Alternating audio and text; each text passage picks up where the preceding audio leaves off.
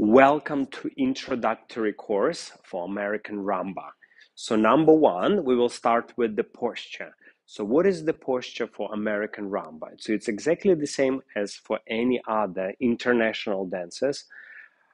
We start with our leg, so we straight our leg, tummy in, chest forward, and slightly up.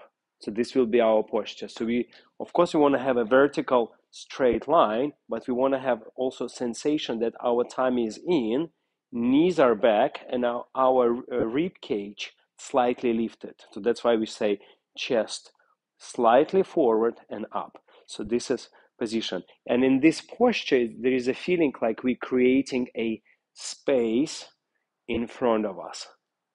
And also, for most of Latin dance, you would have your weight towards ball of the feet. You will never want to hang on the heels. So you want to be in this position all the time. Because in this position, we call it ready to dance position. You can do a lot of actions. It's much easier move from foot to foot. It's much easier to change direction.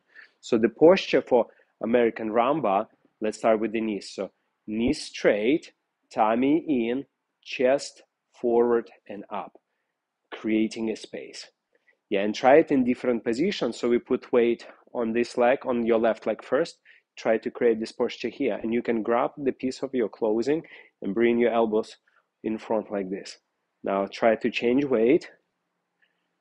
Now try to put foot to the side and have this posture as you just stand and have here. So later when we dance your American Rumba steps, we try every time at the beginning, at the end of the step, and during the step to maintain that position. So tummy in, chest forward and back, and forward and slightly up, knees back.